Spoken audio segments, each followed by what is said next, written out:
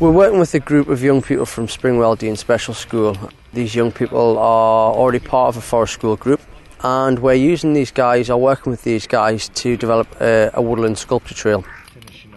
They're going to be working with a lot of sharp tools, chisels, saws, knives, a lot of things that they haven't used before. So the children actually worked out what their own risks were.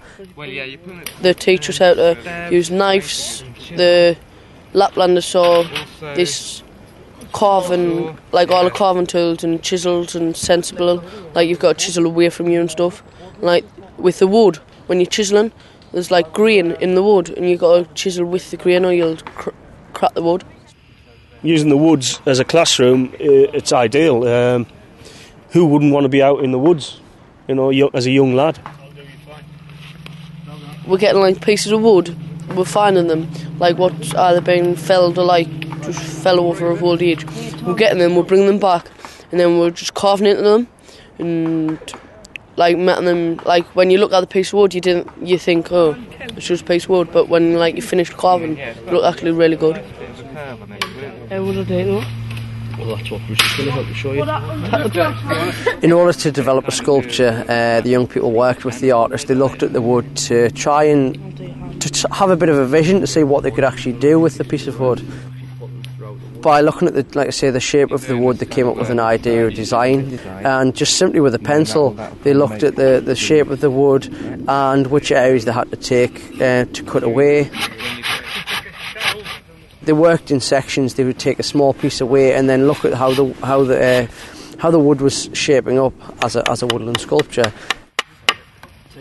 I would say in the first year, the guys from 10 o'clock all the way through till 2 never stopped, and we've got some excellent projects there. L, fist, hand, a double-headed snake, absolutely brilliant. So that'll be like the morning activity. Then I'll get either 1 or 2 students to help me prepare our dinner, which is always something like a lamb hot pot. Because of the weather, it's quite cold, Remember, we're in the first week in December here, and the guys are still out there working. Like when you think, carving, it's going to be easy, but it's actually not. It's kind of hard.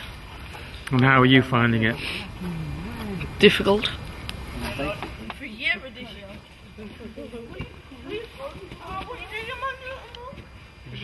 We've got kids that wouldn't normally mix together in school, but out there they work together. So the activities we're doing, when children, that they've got to work in pairs, so they're speaking to each other. There's a bit of teamwork going on. They get, they're being in an environment that they wouldn't usually be in. The pressure's sort of taken off them academically. Okay, so now we kind of want to round over this. I think the artist worked really, really well with the young people. He was very patient, but also the young people were very patient, and it was explained to them that it wasn't going to happen straight away. It was going to take quite a bit of development. Initially they were saying it was just a piece of wood, but slowly it was a piece of wood that turned into a piece of art. The realisation of, look, you can see the hand forming, or you could see the L forming, was absolutely brilliant, and you could see, and it all happened in the space of, I would say, about 3 hours. As we got to the final hour of the day, they were really starting to realise, it wasn't a piece of wood anymore, it was a fantastic sculpture, Basically out of chisel and mark sculptures. What about the patience required to do what you're doing? You've got to have patience, because at the moment you'll think, it looks crap, it's not going to be now, but when it's finished it'll look kind of good. Just get on with things and realise that they don't have to give up at the first hurdle, and that way they build that resilience up, and they can take that back into the classroom when they're working on their academic subjects. It's easier. You can think, because you've got air to breathe and stuff like that. In a classroom it's boring, and out there you can still do work and you're still learning, but you're having fun as well.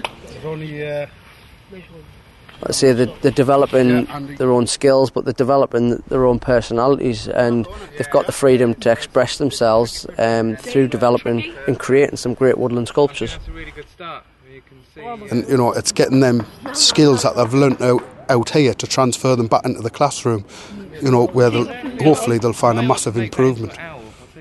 Like, we used to just think, oh, it's only a tree, there's a little day now, but now, like, we've came on this course, it's like, you notice, like, oh, a tree's like a human. They live, you hurt them, like, you hurt yourself, basically. No, you can use it as a renewable resource and get enjoyment from it and learn from it.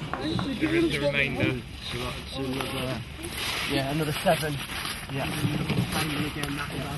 I think we should, like, bring our math book out and do our work out here.